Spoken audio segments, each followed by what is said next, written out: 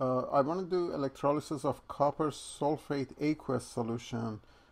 Two versions of that. The first one, I want to have a cell and two inert electrode, and then the next case I'm going to have copper electrodes, and we have to know what happens in each case.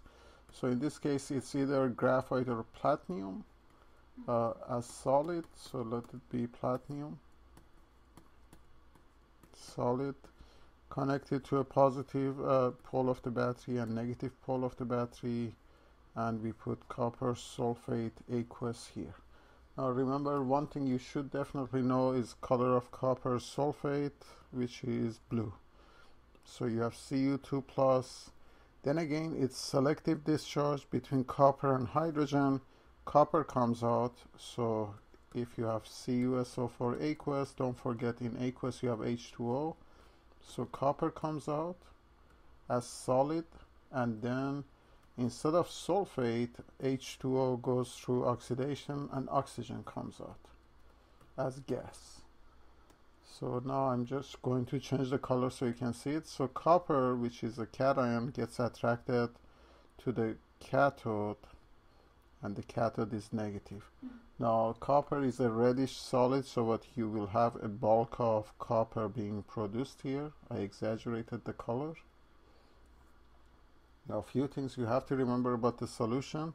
The solution is going to lose its copper, so what happens is the color, or the blue color rather, you have to be able to say that, blue color fades away. One other thing happens is pH of the solution. What you don't use from H2O is hydrogen. Hydrogen and sulfate from the copper to sulfate are going to mix, and you will have sulfuric acid in this case. Sorry, let me just clean this. So sulfate and hydrogen are going to mix, they produce sulfuric acid, and pH of the solution also goes down. It becomes more acidic. So few things that happens. Copper is going to precipitate out at your cathode.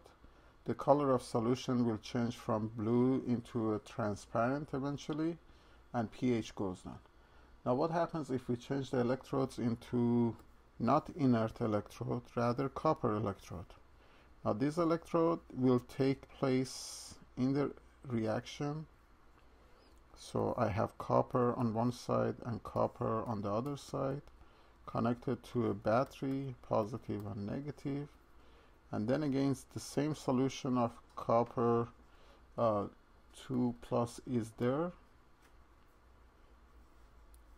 Now this is known as electro-refining.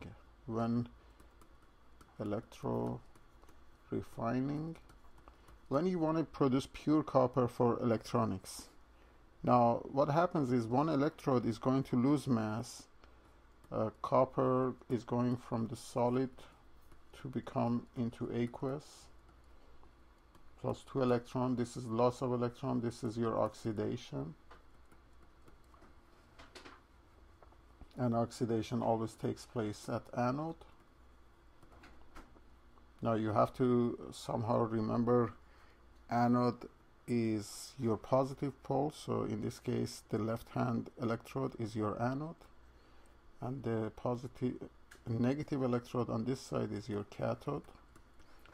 So one observation is this electrode is going to get skinnier, it's going to lose its mass. So I put it with a sharper edge into our solution.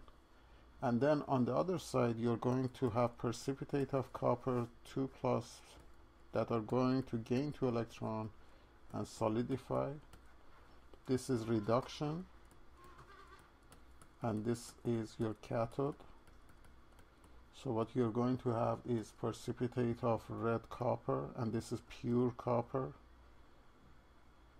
And one other observation that will challenge you is what happens to the color, and you have to remember color is not going to change, because as you are draining Cu2 plus, at the same time you're pumping in Cu2 plus into the solution.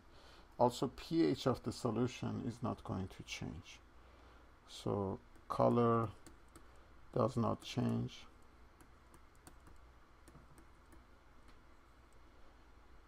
and pH does not change.